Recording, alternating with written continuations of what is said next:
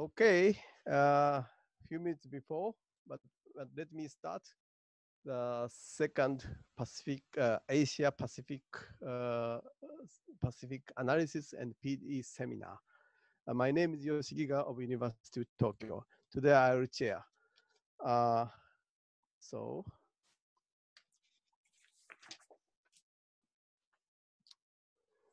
okay, I think we still have some time, but I think it might be a good idea to introduce today's speaker, Professor Ishii.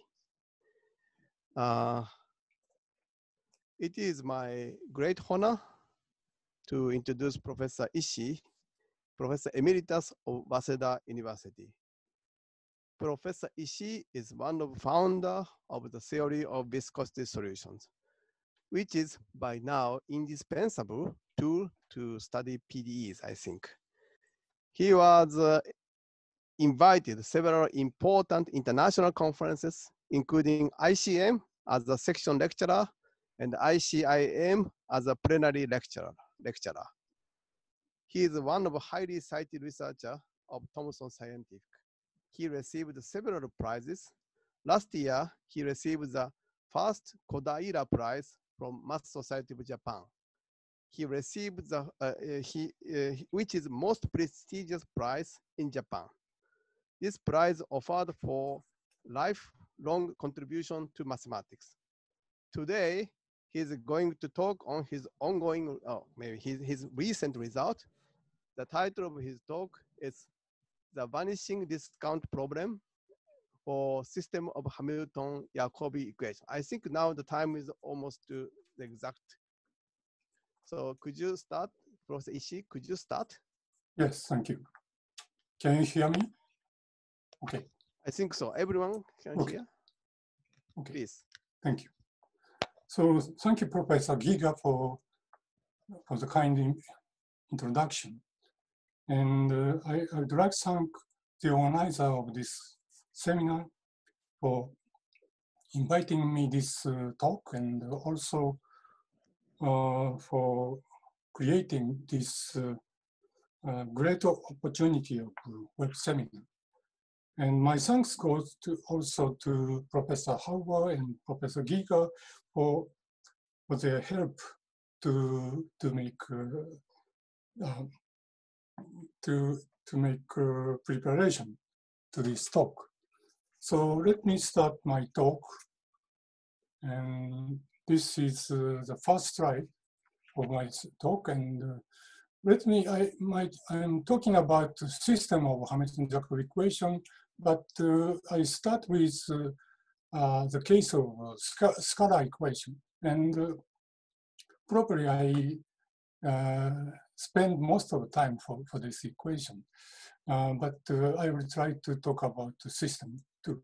So this is my equation, and so first order equation, and I call this equation as P lambda.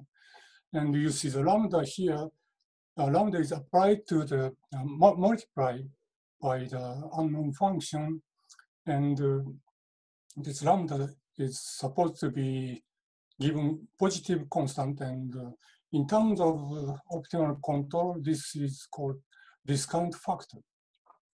And h is my Hamiltonian, and h is a function of x and gradient of v. And so gradient, and as we will see that this equation has a unique viscosity solution when lambda is positive. And my main question or rough question for this problem is the asymptotic behavior of solution of V lambda. So this problem has unique solution, which I like V lambda, and asymptotic as lambda goes to 0. And here is my assumption on the Hamiltonian. And first one is just continuity. The second one is convexity in the gradient variable. Also, the third one is coercivity in the p variable. So as p grows up, h grows up uniformly in x. And very easy consequence is that convexity and coercivity imply the existence of constant, small, maybe small, constant delta, so that Hamiltonian grows linearly with slope delta. And typical example of function h can be this kind of a function. So h of xp is modulus of p to the power m minus f of x. F is continuous function, and here the power is 1 or greater 1. And under this assumption, we can say that when lambda is positive, my problem has a unique solution. And moreover, this problem has satisfied the maximum principle. And this observation is today important, and which is a rather easy consequence from my equation or maximum principle. So first one is lambda times v lambda, constant lambda times v lambda. This family is uniformly bounded, and then this family function v lambda is equicontinuous, or equidipse continuous. To see this proposition, so you look at this function h of x0. This is a continuous function, and I'm studying today on the flat torus in n-dimensional flat torus. So this is bounded function, so we can find some constant C0 so that this inequality falls. Then you look at this expression. This is just, indeed, this is just C0. And this is H. By this inequality, this is non-negative. And similarly, this this is less than 0 equal 0. And using, so now you look at this as a function of x, constant function, satisfies super solution inequality for my equation. So we have this, by comparison, we have this, and similarly we have this, so that we get to uniform boundedness of lambda times v lambda. On the other hand, next, so we come back to this inequality, and we use this inequality to my equation. Then we get this bound on the gradient of my solution. And here we know that this is a sup norm, and this is now bounded independent of lambda. So from this, we get equidipse property of the family of v lambda. Now I introduce my Lagrangian. Lagrangian here, function L here, and function of x and c. And this is the definition, and this is conjugate convex function of function h as a function of p. From this definition, it's immediate to see that L is a convex function in c variable and lower semi-continuous in both variables. Moreover, we get some property of these functions. One is superlinear growth in c variable of function L, which can be seen. You insert p, you insert this vector into p, then you get this.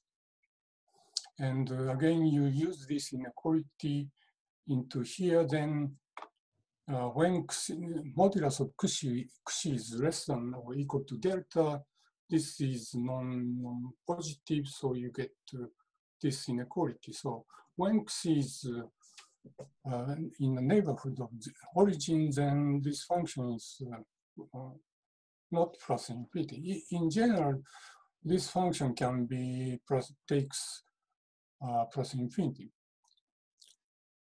This is a property of Lagrangian.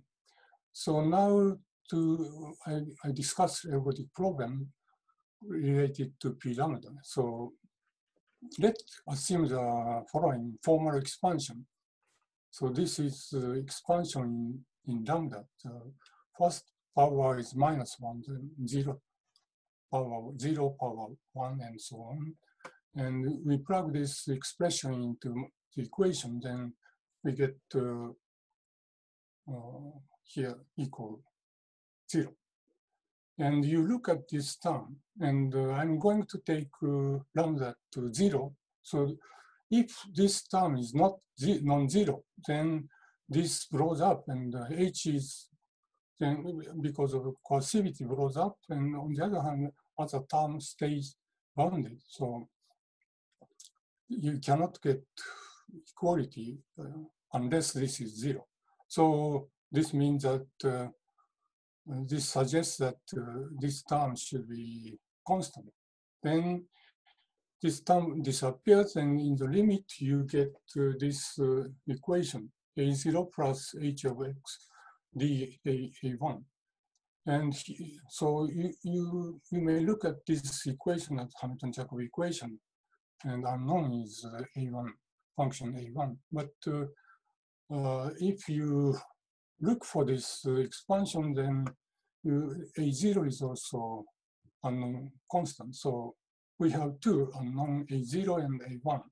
And this kind of problem is called ergodic problem or additive eigenvalue problem. And to repeat, we change notation a little bit. And this is ergodic problem, E. And here question is to find constant C and unknown function U. Unknown C, and so unknown is pair of constant C and the function U. Regarding this problem, classical result is due to Lyons-Papanicolaou-Baladan. And in this theorem, you don't need to assume the convexity of Hamiltonian, but without convexity, you get this, you get the solution. You can show that the existence of the solution of ergodic problem, and moreover, constant C is unique. And this constant is called critical value or additive eigenvalue or ergodic constant. So the proof is to show that for some constant C and U, which will be solution of this lambda minus v lambda, negative of this function converges to constant C uniformly on Rn. And then this function v lambda adjusted by some constant depending on lambda, this converges function U uniformly in both convergence is uniform convergence. And since C critical value is unique, so this convergence is for the whole sequence lambda. When lambda goes to 0, you get convergence. But here we use, or they use Ascoli-Alzira theorem, so they can get only convergence along subsequence. Now, the main question today is this: does the whole family of V lambda plus lambda inverse C converge to a function as lambda goes to 0? The difficulty of proving this with giving positive answer to this problem is the fact that the ergodic problem E has multiple solutions. And for instance, if U is a solution of E, then U plus constant is a solution. Also, if you consider this kind of simple equation, du dot du minus d psi, where psi is given smooth function, then this is factor. So du 0 is give you a solution. So constant C1 is solution, and also psi plus constant is a solution. Moreover, we know that the mean of two solutions are also solutions. So this is also, so we have three kinds of solution for this problem. Now, so general comment is that the ergodic problem arises in ergodic control problem, also homogenization of Hamilton-Jacobi equation, also in the large time behavior of viscosity solution of evolutionary equation. And actually, we have good result for this main question for scalar equation. That is this result, which is obtained by the Bini, Fatih, Triaga, Zavitovic in 2016. So we make all assumptions, C will be the critical value. Then we have convergence for the whole family of this function. So in the previous result, we had sequential sequence for subsequence, convergence for subsequence, but now this is sequence for convergence for whole sequence. However, if we remove the assumption H1, this is not anymore true, which was shown by Ziriotto recently. And he constructed a counterexample in which, of course, Hamiltonian H is not convex. So here is some comment on related work. So this paper includes a previous main result, and this one studied same problem on bounded domain in Rn with Neumann type boundary condition. Here they studied viscous second order Hamilton-Jacobi equation, so-called viscous Hamilton-Jacobi equation to get positive result. And here they extend the result towards non-convexity in the direction of positive answers, seeking for positive answers. So the assumption is quasi-convexity of Hamiltonian with some additional requirement. And then Mitake, Tran, and myself studied a fully nonlinear case, and we also studied bounded problem on the bounded domain with boundary condition. This is just I mentioned counterexample. So when they get positive results, they all depended. Their results are all technique are depended on the mother major or its generalization, generalized mother major. And here, let me review the proof of theorem. So mostly following Darwinian et al. So first script P notation, P denotes a positive measure, Borel measure, and which is probability measure. So total measure is 1.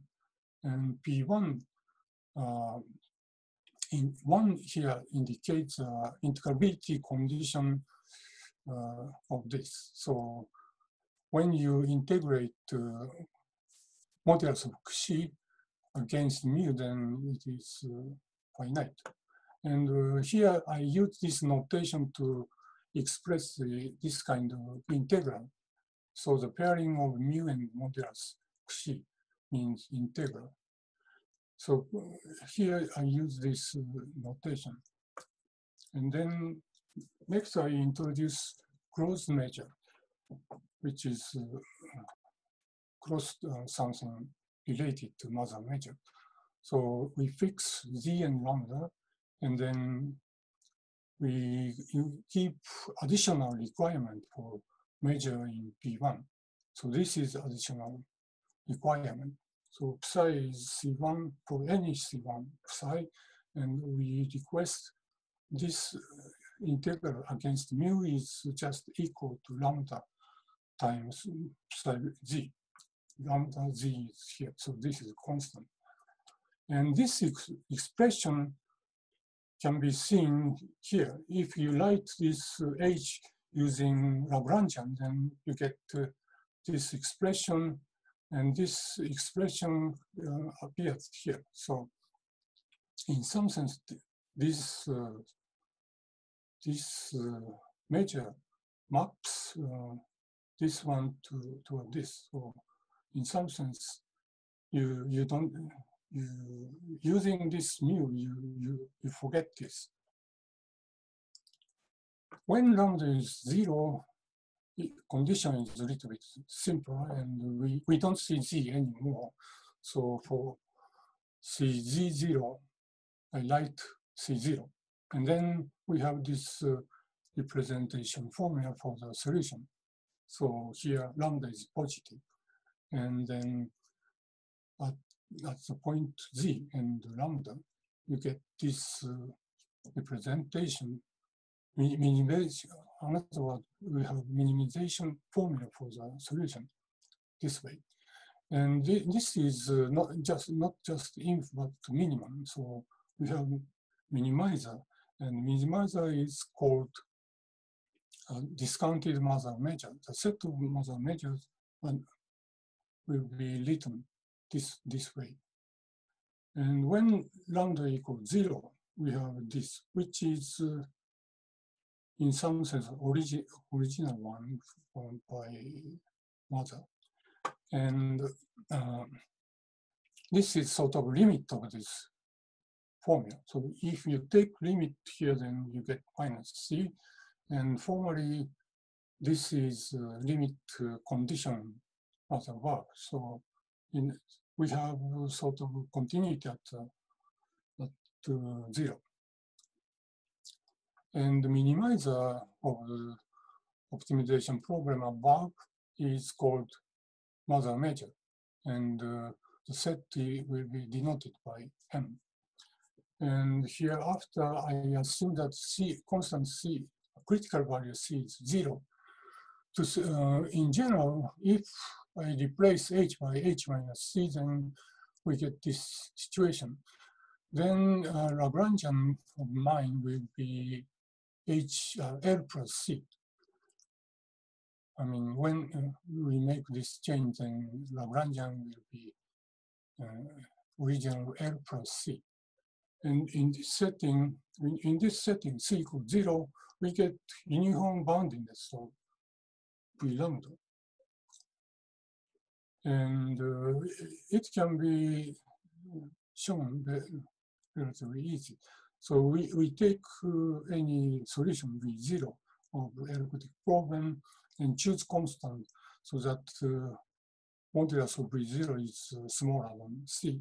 And then you see V0 plus C non-negative and V0 minus C is negative, non-positive. And this you see that this function is a super solution of this problem, and this is a subsolution. The first term, which lambda has, is here for this positive, and here for this negative. So, and by comparison, we get this. So we see the uniform boundedness of V lambda, and then we use Ascoli-Archer theorem, then we can find the limit function along subsequence of the family of V lambda. And all the limit I denote by set V. And so we have non-emptiness of this set. So to prove theorem 3, it is enough to prove that V is a simultaneous. To do this, we use Mather measure. So proposition is that we have this inequality for the limit function V and Mather measure mu. The coupling of mu and V is non-positive. And then we can prove that for any limit function V and W, and any point G, they correspond to Mather measure mu. For this Mather measure mu, we have this inequality. But we can apply to this inequality, so we can remove this term. And now G is anyone, and V and W anyone. So we find that identity. So at least this way, we can use mother major conveniently to get conclusion. So this is, but here is some proof of this, but proof is not so difficult, but to save the time, let's skip this. And then also, Davini et al. Had two representation results for the limit. One is just something you see, you can get this kind of frame, which is this, but let me skip this at this moment. And here is some remark about the way to get to theorem 4. In the paper by Davini et al., they took very natural way, which is kind of formula from optimal control or dynamical system. One called value functions, or one called Hoplux-Orenic formula. And they use this kind of argument of optimal control to find the formula. And then Mitake-Tran used a joint method due to Craig Evans, and Mitake-Tran and myself used convex duality suggested by Gomez, and later we realized that Mitake-Turen had a similar result as what Gomez got. And so in this paper, in this work, we use so-called minimax theorem.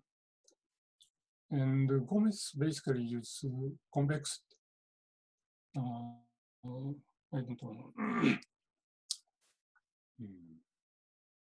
using convex conjugate between, okay, let's skip. But anyway, a good point of this convex duality argument is that the idea belongs to functional analysis, and it is easily adapted to different situations, so that they can attack the second order problem. And I don't talk about this one today. And there's also system of PDEs. And the good point is that you don't need to study deeply the underlying dynamics. So here you have to study a little bit on optimal system of optimal control, but just here on functional analysis. Recently, Sikonorfi and myself studied Hamilton-Jacobi similar problem on unbounded domain, and there we again use convex duality, but in the form of primitive Ham-Banach separation theorem. And one comment for convergence is that because of this gradient estimate independent of lambda, we can claim that all the measure in this set is support of measure in a common compact subset of Tn cross Rn. So we are rather easy to make to take subsequence which converges weakly in the sense of mother measure. Now let me discuss about system of Hamilton-Jacobi equation. So I will talk about some recent result with Tianjin. And so the problem is now system looks very complicated. So, but anyway, changes more equation, and this is V1, basically equation for V1. But here you have Hamiltonian H1 CD all of V means VI. And second one, but crucial point here is that first equation only sees the first component of V, a gradient of first component of V. And second one only sees the second component of V. This is kind of V2 equation, and VM equation, you find just this.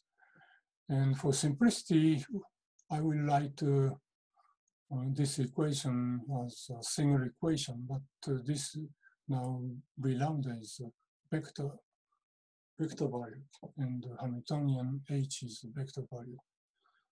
And I call this equation again P lambda. And then so the first assumption is same as before, but we have a new variable, but anyway, continuity. And the second one is possibility. So I switch 1 and 2 and 3 here before I discuss H2 convexity got here, coercivity. Coercivity is uniform on the bounded set of X and U. One point is that because of we have to include linear coupling, so we cannot assume that this function is bounded below. And third one is convexity. Now convexity is both variable P and U. And fourth one is monotonicity assumption on the mapping of Rm to Rm as a function of H. So last variable of H as this kind of monotonicity. So this is explanation of monotonicity. So we choose two M vector, and then we take the difference and look at the component, and assume that one component is non-negative, and the maximum is taken at the index k. Then for the index k, hk is greater than hk. So hku is greater than hkv. And so under these, condition 5 is kind of ergodicity problem, but here we assume existence of solution with right-hand side 0. So we don't need to discuss by this assumption. So then we have this convergence, which is similar to theorem 3 for the scalar case. And of course, V0 is again the solution of this. And in the case of linear coupling and coupling, when coupling coefficients are constant, this kind of result was obtained by Davini and David. So maybe here, crucial point is we may consider this is generalization to the nonlinear coupling, and also maybe the space-dependent coefficient case. Now, these are the simple example which condition 1 to 4 applies, but to make sure 5, you have to choose carefully this right-hand side. But so this is linear coupling with constant coefficient. And this is nonlinear coupling. Just I put plus sign. So this is positive part. So this is max of U1 minus U2 and 0. So this satisfies monotonicity. And this is a stupid example, but so this is only equation. This equation is only for U1, and this one U2. So conclusion is trivial. since if you put lambda equals 0, this has unique solution. But now by our formulation, that monotonicity, this equation will be inside our framework. And to explain a little bit about the proof, we have more than 10 minutes, okay. So let me write I for the index set. And my Lagrangian is Li, which has variable xc eta, and which is a convex conjugate of function hi or as a function of pu. And then something new is that you consider this convex set in Rm, where condition is the sum of all elements entry non-negative, and when j is not I, this I, then eta j should be non-positive. So that means that eta I should be non-positive, non-negative. Then without previous assumption of 4 and 5, we have characterization of condition 4. So H is monotone if and only if eta is not in this set. So outside of this set, when eta is outside this, then your Lagrangian is plus infinity. This is characterization of the monotone property. And then we introduce this function d lambda eta plus lambda inverse time multiplies sum of eta j. So you see the same expression as before. So if eta is in this set, this is greater than 1 or equal to. And then the one reason, maybe crucial reason is that why I introduced this strange function is that when you add this constant vector to your function u, then this you have this kind of invariance. So this T lambda gives kind of this kind of invariance. And here I didn't explain this notation, but this is Hamiltonian given by phi. Now phi is a function, maybe convex function on xc and eta. So sort of Lagrangian. Typically phi is Li. And so let me introduce p lambda, which is a collection of mu I. And each mu I are positive measure on this set. And this measure is such as integrability condition and normalization, normalized identity, this identity. And then P0 is defined similarly, but you see, if you put lambda here 0, then this goes up. So you just delete this term and you put 1 here. So with this, we introduce closed measure at zk lambda. And so the closed measure mu is the one inside P from the set P lambda, which satisfies also this condition. Here, lambda kz is fixed, and psi is any smooth function.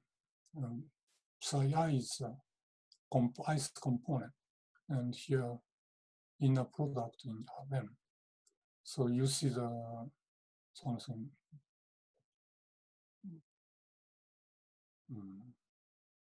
I don't remember.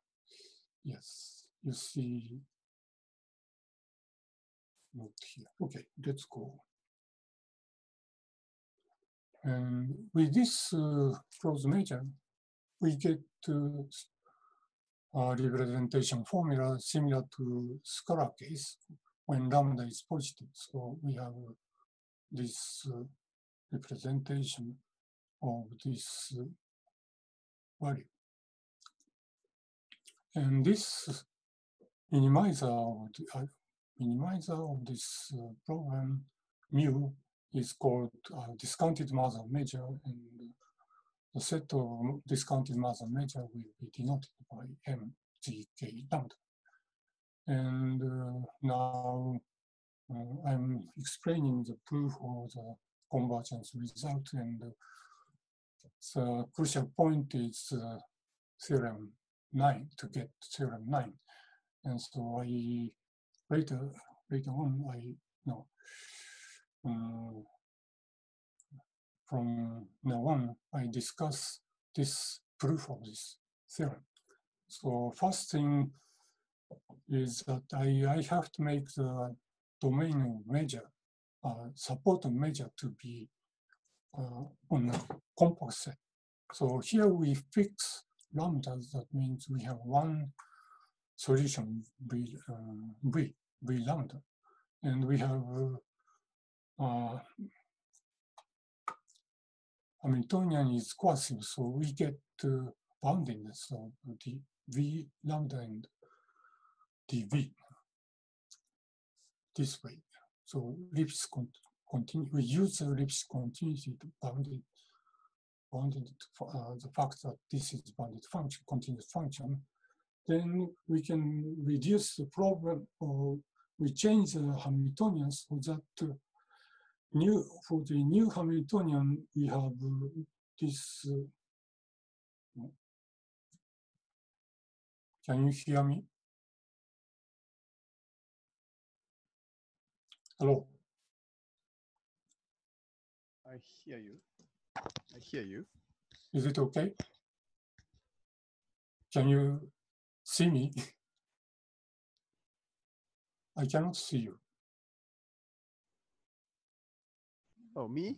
Oh, yeah. I can see. I just stopped this. Okay, good. Okay. So now ready. So basically, we are continuous situation. Lagrangian is continuous, but domain of Lagrangian is now on the compact set. So corresponding measures should have support on this set. So things become very nice in view of this representation theorem of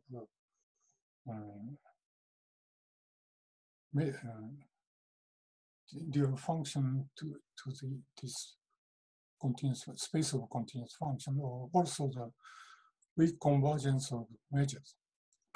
Here, Ki is you choose some ball in. You don't need to choose ball, but anyway, large closed set here and here, and I call this Ki. Then we have a very good situation, and we adjust everything here. And now I introduce a pair of sub-solution and Lagrangian. So we choose family of function u, ui, and function yi. And using phi I, we define Hamiltonian. Now phi I is Lagrangian, but super is taken over this. And you consider this Hamilton-Jacobi equation, and you assume U is sub-solution. So typically, you take L and V lambda, then you get this.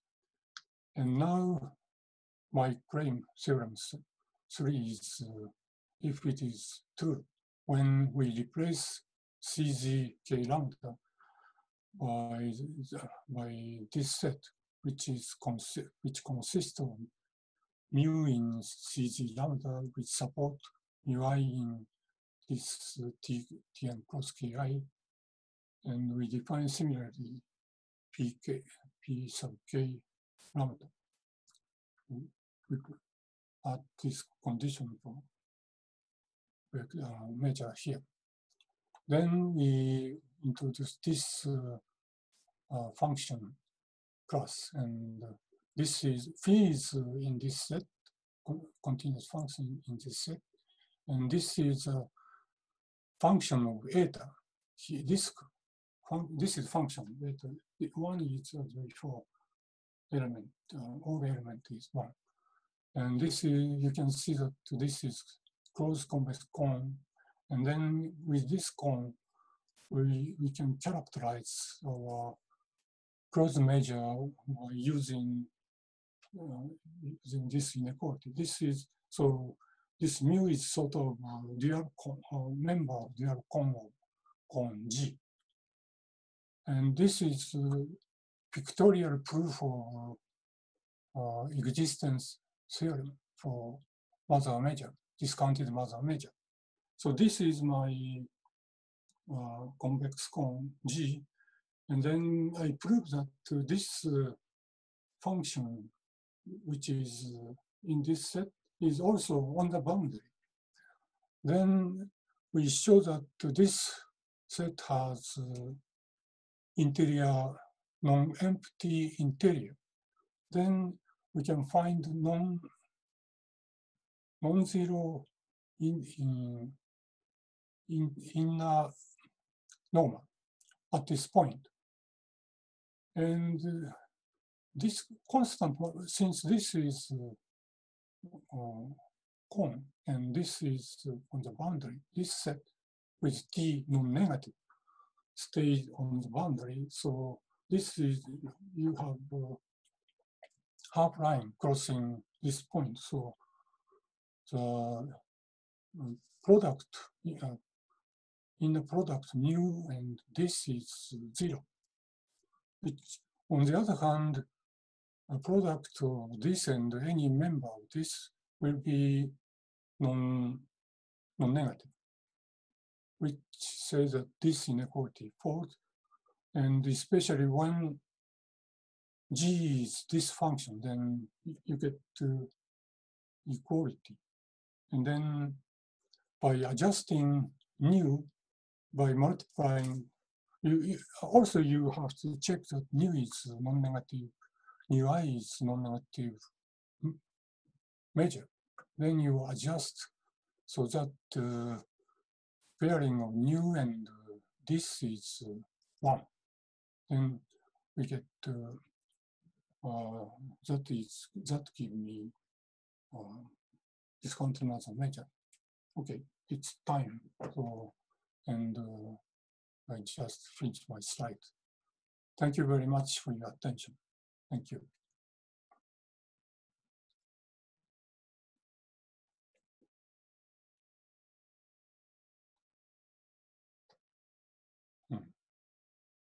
I have a problem that I cannot hear you.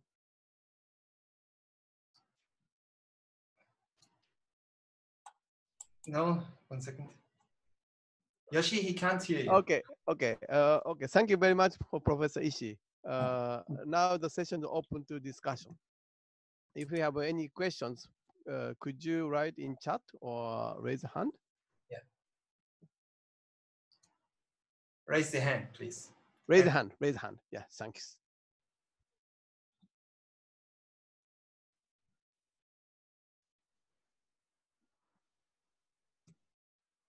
Any questions? Yeah. So let me ask one question. What is the role of phi? Is it the phi in your last part? Little phi. You have a little phi. Yeah. Phi is a kind of ingredient to create closed convex cone. And this is kind of phi. sort of generalized Lagrangian. Ah, this is a kind of Lagrangian in your Yeah. system. Okay. Are there any further questions? Professor Ten has. Okay, Professor Ten has a question. So, Oh, okay. I guess in a case of systems, you assume this on a on system that the Hamiltonians are independent each other on the derivatives. How about in the general case? So I have no idea. This is only the case what I can do. And I think if you go slightly, meaning that, for instance, you have derivative of V2, then it's already out of scope of viscosity solution. And of course, you can work on such problem, but at least this kind of argument will be very, very difficult in the sense that you lose the maximum principle in general. So I have no idea. thank you very much. Thank you. Thank you. So Professor Kai has a question. So Xiao Shang Chai, Professor Xiao Shang, please. He has a question. Or maybe let me say, but Speak now. or Professor Chai, please. Or should I read your question? Any particular reason why people consider basic space Tn? Please, Tn. Yeah. Why? Why you assume a periodic boundary condition? Maybe it's a simpler. Yes. For me, this is the simplest case without boundary condition, and So the point is geometry is very easy. So it is compact but without boundary. So this is often very easy. Yeah, compact. If we talk about Rn, then it's not compact. So this is another problem. But if you consider Tn, it is compact and no boundary. So you don't worry about Neumann or Dirichlet conditions. So is it okay? Okay. Are there any further questions? Are there any further questions? So if not the case, we would like to, we will close this session.